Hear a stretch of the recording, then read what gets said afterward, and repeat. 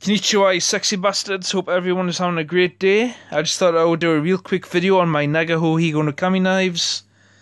Just because I really love this knife as far as the blade design goes. If you watch my EDC videos, you'll know that I have been carrying this one right here. Every single day, everywhere I go, I've had this knife with me for about 8 months now. And I really love this knife. But this knife cost me over £100. So, in the last EDC video that I did, I showed this one, which is also Nagao higonokami, but it was £12.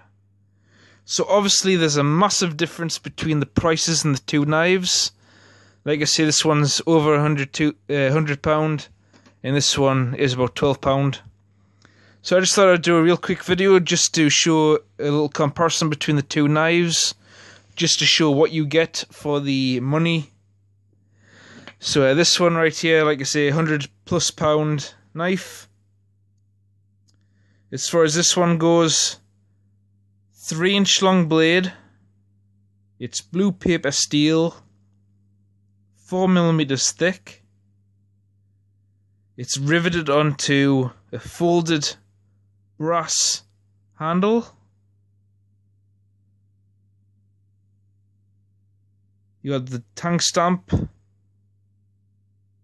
and the standard kanji on the handle.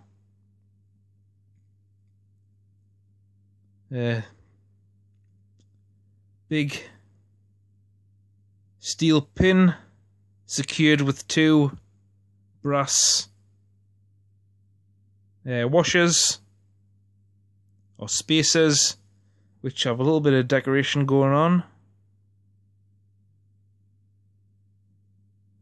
So that's pretty much it as far as this one goes.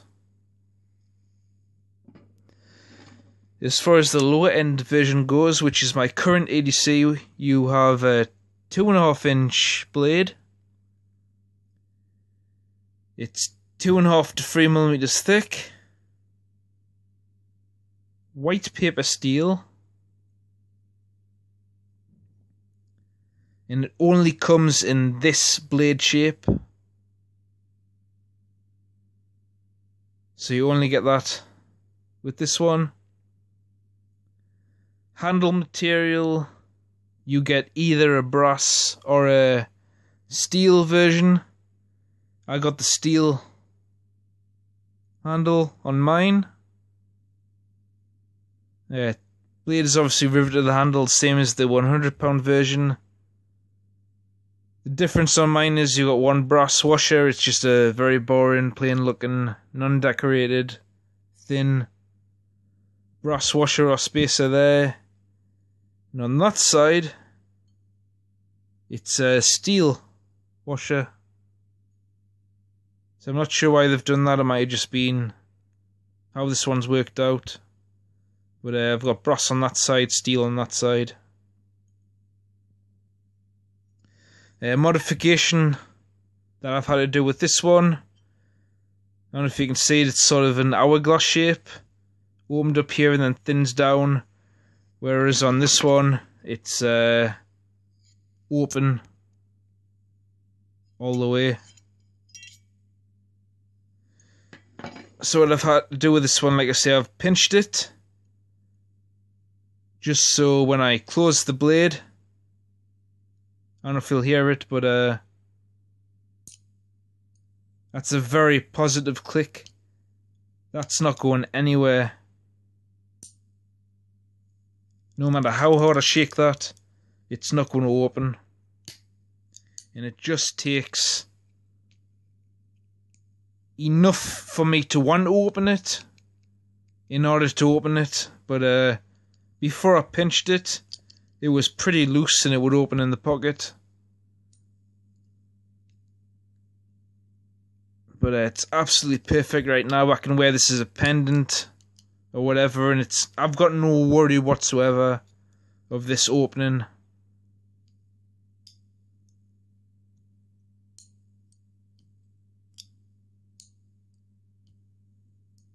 So that's what I've done with that. As far as the retention on the blade opened, again, it's very good.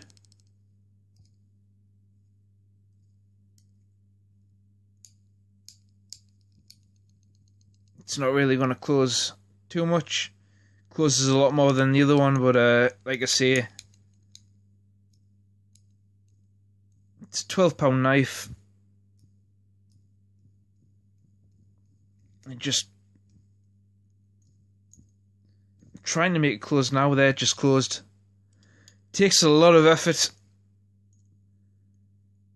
to make it close enough to cut me if my fingers were in the way. There we go. So this £12 knife,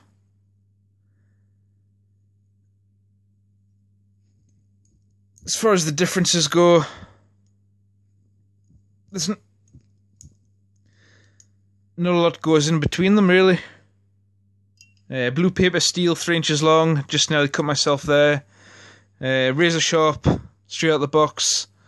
Folded brass handles, I think it might come in the steel handle as well. But 2 different blade versions for this one. 4mm thick, very high quality knife. And definitely one of my favourites. As far as the £12 version goes, pretty much the same except you're getting a lesser quality blade steel in the white paper. But it's pretty much the same thing.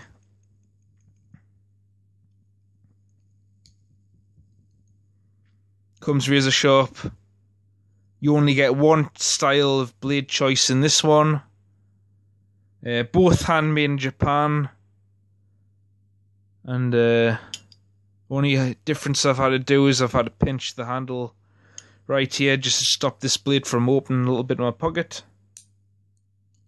And on the £12 version there is no tank stamp, whereas on the £100+ version you've got your tank stamp right here. Lanyard holes on both of them, pretty much the same handle.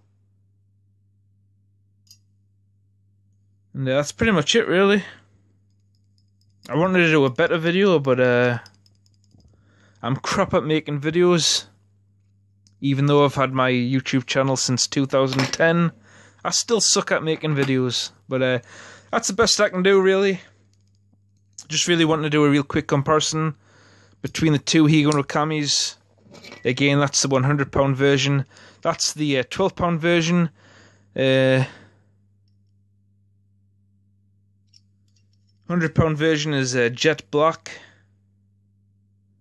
and the £12 version is more of a. It's advertised as black on the site, but it's more of a gunmetal grey coloration. But that's pretty much it.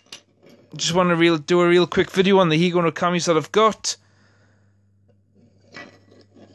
Like I say, this is one of my favourites. I love it. But I got this one just as a little...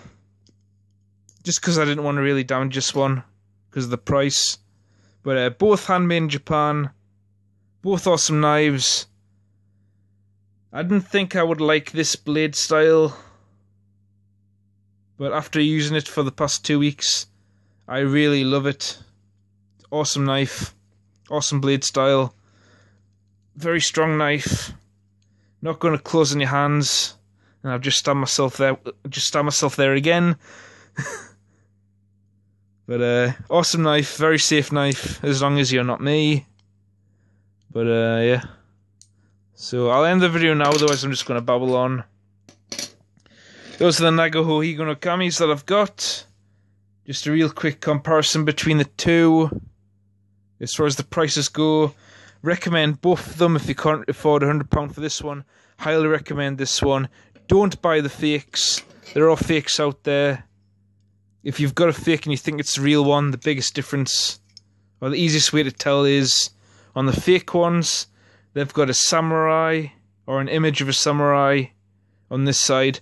Real ones don't have that. They've just got a kanji here, and that's pretty much it. So, Very simple, basic knife. Love it. My favourite. Highly recommend it. I'm still crap at making videos, like I say. But thanks for watching. Goodbye. I'll end it now before I babble on too much. That is the Nagao higonokami. Sayonara, and thanks for watching.